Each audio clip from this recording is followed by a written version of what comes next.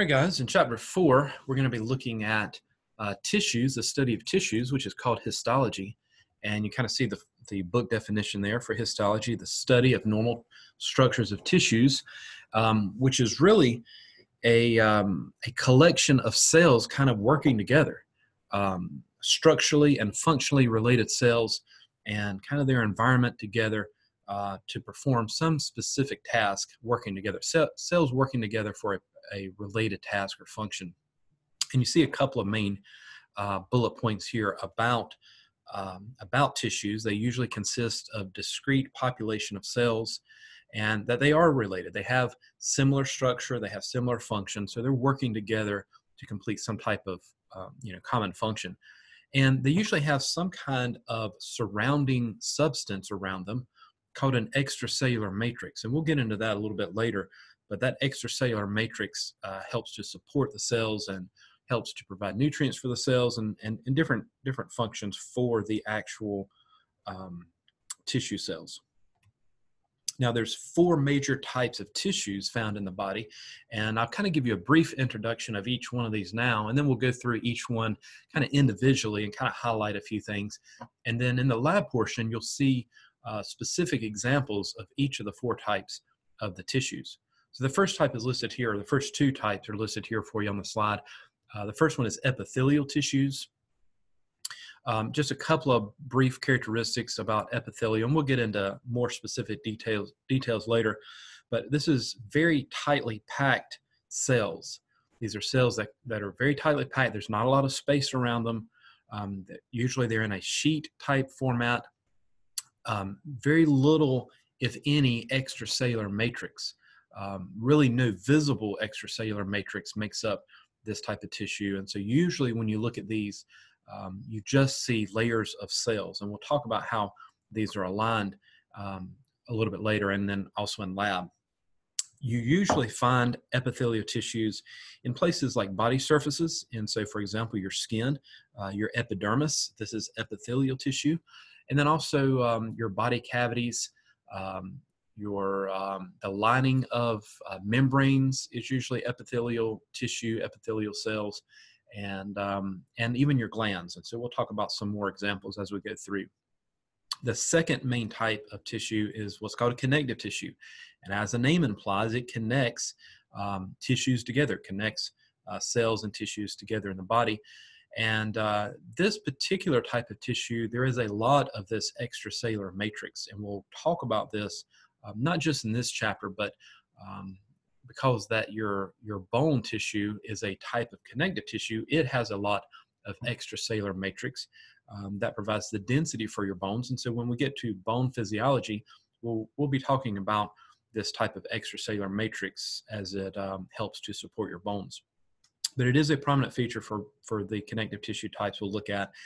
And connective tissues help to bind tissues together and support, protect, and even allow for transportation of substances. And so we'll see some specific examples of connective tissue a little later on.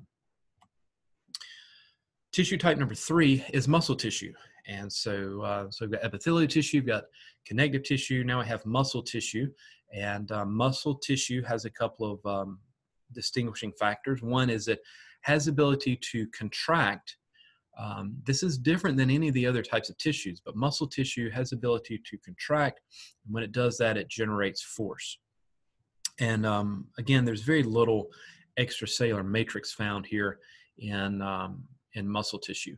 There's really 3 types of muscle tissue, and we'll talk about these a little later on as well, but those 3 types would be smooth muscle, skeletal muscle, and cardiac muscle.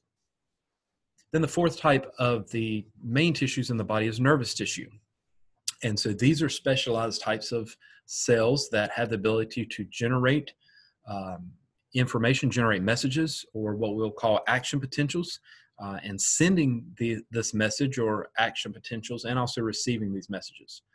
And they have surrounding them a particular specific type of extracellular matrix that we'll look at a little later in the chapter. So we kind of been mentioning a little bit about extracellular matrix. So let's kind of look at that first, and then we'll kind of go back and look at each of the 4 types of tissues a little closer in. And so what is this extracellular matrix? Well, it's really a combination of three main things. One, protein fibers. Two, something called ground substance. And then three, some fluid that's associated with it. And depending on what kind of tissue you have, you may have, like the connective tissue has a lot of the extracellular matrix around the cells, and then some, like epithelial, has very, very little. So protein fibers really come in two main types in this case, collagen fibers and elastic fibers. Collagen fibers, these are protein fibers. They're very strong. Although they are flexible, they don't really stretch. So they're inelastic. That means they do not stretch really, but they do bend and they are flexible. Sometimes you see the word reticular, and that's a type of collagen, a category of collagen that's just very fine. And that's what I've got a picture on this slide here of. The little dark lines here, that represents very fine reticular type collagen fibers. And so they kind of form a branching type network. Many times you see this in tissues or organs that work as a filter. So for example, the spleen has reticular type collagen fibers, and that helps to filter out microorganisms. Now you also find in extracellular matrix elastic type fibers, and as the name implies, these have the ability to stretch, and so they're more flexible, not quite as strong as collagen, but they do have the ability to stretch. Second thing that you'll commonly find in extracellular matrix is what's called ground substance. It's just a general term for a lot of different chemicals or several different chemicals. And so the first one, I've got three examples for you, but the first one up here is something called a glycosaminoglycan, and just abbreviated GAG or GAG. And this category of chemicals really help to trap in or hold in some fluids. And so usually that fluid is there for a lubrication type purpose. And so a good example is something called hyaluronic acid. You may have actually heard of this. Some pharmaceutical companies and some companies that make lotions and things, they want you to be aware of some of the ingredients, and so they put in their advertisements that they include a lubricant called hyaluronic acid for certain types of lotions and things. But this naturally occurs in the body, especially in places like the fluid that's inside of your knee joints or your synovial type joints in the body, because that acts as a lubricant. And so you'll find some of these types of molecules inside of the ground substance. You also find something called a proteoglycan, and this kind of helps to strengthen the extracellular matrix. And then also you find various types of molecules that help cells kind of stick together, cell adhesion type molecules. And they kind of help hold everything in place inside of the matrix. You've got a matrix of this ground substance and protein fibers, and then you've got, of course, the cells that make up the tissue around it. All right, then here we have, talking about tissues, we need to talk about how the cells in the tissues are connected. And so I've got three vocabulary words for you: desmosomes, tight junctions, and gap junctions. And I've got a figure or diagram to kind of show and illustrate these. But these are all connections that allow cells to kind of come together. Desmosomes, they help to physically bind the cells together. So if you have two cells side by side, you may have a desmosome in between those cells, and that kind of helps to hold the cells together. A tight junction forms what's called a permeability layer, and I'll show you a picture of this or an example of this. It's like a gasket or a seal that goes around a cell. And then you have a gap junction, and this allows for cells to actually have a way of communication, sending signals between two different cells. So let's kind of look at these individually again. Desmosomes, again, they're there to kind of attach cells together. In the picture, you see two cells. These look like maybe some epithelial cells kind of stacked side by side. And you see a desmosome there, this is like a protein type molecule in the cell membrane here, and it's kind of binding two cells together. Sometimes you see these at the bottom of a cell, and at the bottom here you have something called a basement membrane that these cells happen to be sitting on. And so you kind of have a half of a desmosome, and so that's called a hemidesmosome. And that's kind of a half portion of the desmosome that's kind of anchoring or attaching this cell to the basement membrane at the bottom. Notice also, and we'll talk about this a little later, also this particular epithelial cell has what's called a free surface up at the top where it doesn't have any type of connections. Another type of cell connection is a tight junction. Again, this kind of helps holds the cell together, but it does make a permeability barrier. In other words, it's almost like having a rubber gasket or a seal wrapped around the cell, and that kind of helps the cell select what types of molecules will be able to pass through or into the cell. So that prevents some molecules from kind of seeping down through these little spaces or cracks. It's going to get stuck there at that tight junction. And that kind of forces molecules to have to pass through the actual cell membrane to diffuse into the cell. The last type of cell connection is what's called a gap junction. And this is a protein channel that really allows ions to pass through. So here you have two cells close together. You've got these little pores or channels here that are made out of proteins. And so you could have some ions from one cell to pass through to the other cell.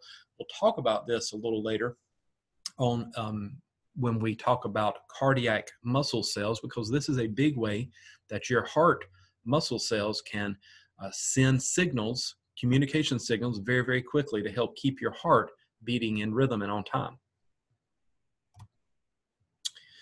So now that you had a little brief introduction to histology and the different types of tissues, let's focus in on the first main type, and we'll get some very detailed information here for epithelial tissue. And then a little later, we'll talk about the connective tissue, muscle, and nerve tissue a little later. So epithelial tissue, I've got 5 main functions that your book kind of talks about and some examples for you. These are 5 functions for this type of tissue. Number 1 is protection. For example, your skin is made out of epithelial tissue, your epidermis. We'll see that in another chapter. But your skin is epithelial tissue, and that provides your body with a layer of protection. You also have some immunity because of your skin. So really it's helping with your immune system. It's called a natural type of immunity, or an innate type of immunity that you have, because you're born with your skin and you have that to protect your body from outside invading microorganisms. Some epithelial tissue helps to secrete things, substances. Number 3 are chemicals. For example, you have glands, and we'll talk a little bit about glands a little bit later on, that help. They're basically epithelial cells kind of working together, and they produce different types of chemicals, and they secrete those. And then even some organs work as glands, such as your pancreas, because it produces some enzymes and hormones as a gland. Number 4, epithelial tissues helps to transport substances into other tissues, and the example here is your small intestines. They're lined with epithelial cells on the inside, and that helps to absorb the nutrients that you've just digested. That helps to absorb the nutrients into the intestines, and then that gets transferred to the bloodstream. And then a type of sensation is felt because usually you have some type of nerve endings associated with or very close to epithelial tissue, and that helps to detect various types of stimuli. Now that you know a little bit about the functions for epithelial tissue, let's look at some specific characteristics, and I have several of these for you. We've already talked about a few of these, but number 1, epithelial tissue is basically almost entirely formed by cells. In other words, there's very little extracellular matrix associated with epithelial tissue. Number 2, you find it around the body surfaces and the glands. You find it on the outside of the body, the skin. You find it inside the body, especially lining places like your digestive tract and your respiratory tract. Your heart has membrane around it that's made out of epithelial tissue. Your blood vessels are made out of the actual blood vessel cells are made from epithelial cells. And your body cavities have linings that protect the body cavities. That's epithelial tissue. Number 3, they have a free surface. That's the outermost surface that I showed you earlier. A basal surface, that's at the bottom. And they have sides, lateral surfaces. And remember that basal surface is what connects to that basement membrane, which is part of your extracellular matrix. Number 4, we've already talked about as well, cell and matrix connections. That includes your desmosomes, your tight junctions, and your gap junctions. Number 5 is that usually epithelial cells or tissue is avascular. So you usually don't find blood vessels running into the epithelial area. And so, for example, here I've got a little picture of epithelial cells as it would be in the skin. And so the top portion here would be epithelial tissue. You can see the desmosomes, the tight junctions. You can see the free surface at the top, the lateral surfaces on the side, the basal surface at the bottom is connected to the basement membrane. And notice that there's no vessels or vascular cells or vessels here associated with the epithelial cells, but you do see these underneath. And so to allow for gas exchange and allow for these cells to get nutrients, it has to rely on diffusion of gases and diffusion of nutrients across this collagen layer. And then usually you find that epithelial cells divide relatively quickly. So they have rapid mitosis, and that allows these cells to regenerate very, very quickly. I mentioned the free surfaces that you find at the one side of the top of the epithelial tissue or cells. And so each, you usually find 4 types of free surfaces. Either number 1, they're smooth.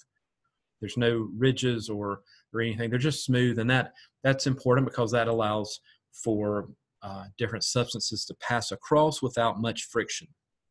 Sometimes you see the free surface is not smooth, but instead it has something called microvilli, which we talked about briefly in chapter 3, that helps to increase the surface area. So for example, in the intestines, you would find the free surface to have many microvilli to help to absorb a lot of the nutrients. And in other cells, you find cilia. We talked about that also in chapter 3. And so that is found in certain cells, especially like in the respiratory tract, and the cilia help to move things across the surface, but those would be located on the free surface as well. And sometimes you see the free surface kind of folded. It's not really like a microvilli, but it has larger folds. It's not smooth, kind of folded, and that allows that surface to kind of change shape a little bit. And you find that in the urinary system and the urinary bladder. Now, the next little section, briefly, we'll talk about glands, because glands are technically epithelial or made out of epithelial tissue. And so here we see that there's a distinction between 2 different types of glands, exocrine glands and endocrine glands. And so make sure you make a note of what the main distinctions are between these two, and maybe an example. An exocrine gland, by definition, is a gland that has a duct. It has a passageway that connects that gland with some other structure. A good example of a sweat gland, a good example of an exocrine gland is a sweat gland. It produces a substance and it goes through a duct. In this case, it goes to the outside of the body. But one thing that students sometimes forget about is that exocrine glands don't always have to exit the body. It just means that they have to have a duct passageway. So for example, your pancreas functions as an exocrine gland because it produces enzymes that go out of the pancreas through a duct, but it goes into the intestines. Most of your exocrine glands are multicellular, but one exception is what's called a goblet cell. That's an exocrine gland that produces mucus, but it's a unicellular, a single cell type gland. Then in contrast to exocrine glands, you have endocrine glands. Endocrine glands are distinguished here because they don't have a duct or passageway to send the substances. Instead, they diffuse the secretions directly into the bloodstream. And so examples of endocrine glands would include like your thyroid gland or your thymus gland, pituitary glands, your adrenal glands. And your pancreas is an endocrine gland as well. So it has exocrine and endocrine functions. So when you get to 169, one of the first chapters you will look at is the endocrine system. And so that will go through each of those types of endocrine type glands and organs. Figure 4.10 gives you some examples of epithelial glands, or glands that are made out of the epithelial tissue, and you can kind of see some different structures here. Sometimes you see a very simple looking gland. This is a multicellular gland, and so you'd have cells here that produce the substance, and that would be secreted into a duct. And sometimes they're kind of tube shaped.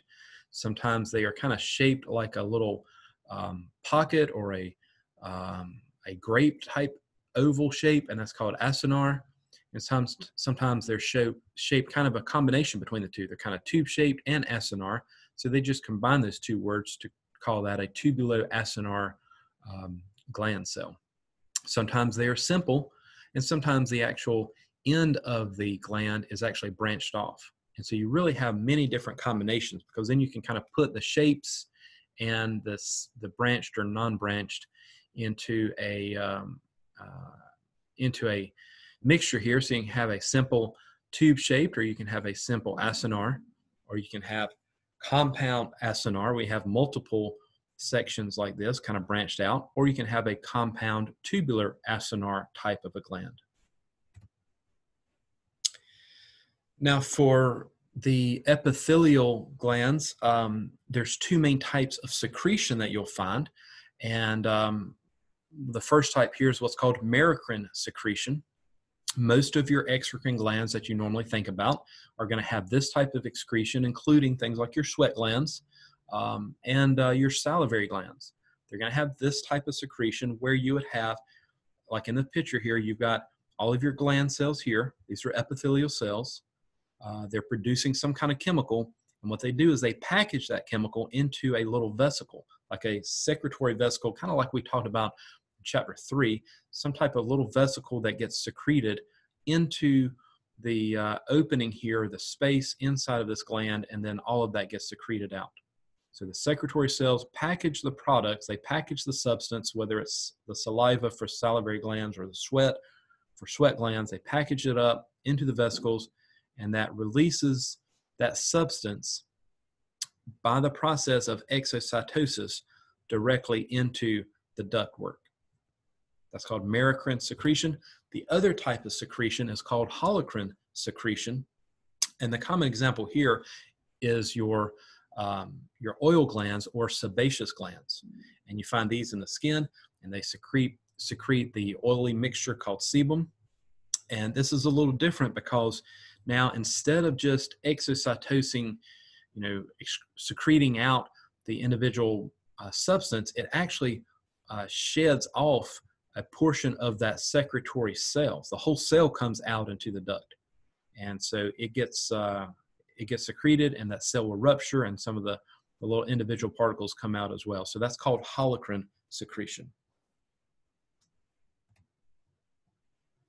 In the second lecture, second part, we will begin with the second type of tissue, which is called connective tissue.